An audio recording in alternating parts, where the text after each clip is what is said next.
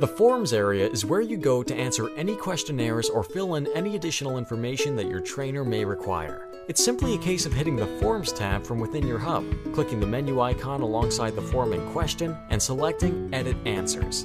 You can then edit any previous answers or enter new ones. Once you're happy, hit the Save Changes button.